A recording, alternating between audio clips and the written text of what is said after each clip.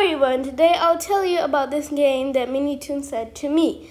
Open World Piggy Game, coming between 11 January to 15 January. If you are fighting in melee combat and are close to and fencing an enemy once attacking, you will get a guarantee hit and stun them. Melee weapons are the only weapons that can stun others, as ranged weapons will not. That's by Minitoon. With every infected hit, they will have a small chance of infecting you. Once that happens, your heart will beat and the screen will turn red as the infected meter slowly depletes.